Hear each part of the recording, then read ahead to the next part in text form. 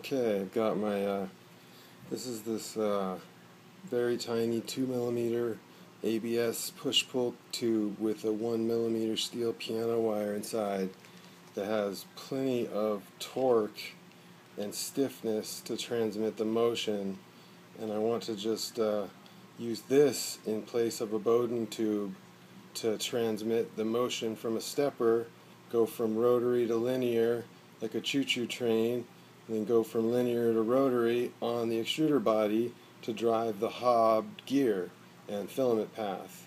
And I've already got it working for forward motion, but retraction is another issue.